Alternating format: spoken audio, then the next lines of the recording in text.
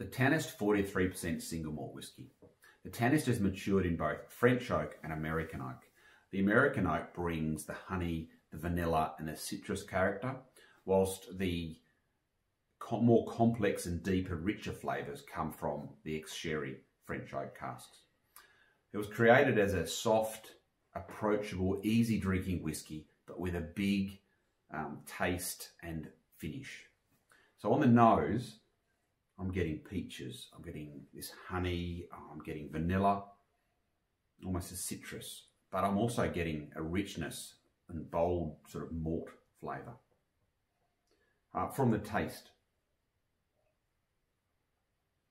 wow, it's smooth, it's honey, I'm getting big vanillas, and it sort of gently leads into the sherry, but also the big roasted malts that are in there. I'm getting a bit of dark toffee, and also a length of peat or sweet sort of smoke. It's a big, rich, oily honey flavour in the finish. I'm getting this complex, almost deep vanilla and toffee, but I'm getting a little bit of that sherry oak as well. So this is a balanced whisky, and we really hope you enjoy the Tanist 43% single malt whisky.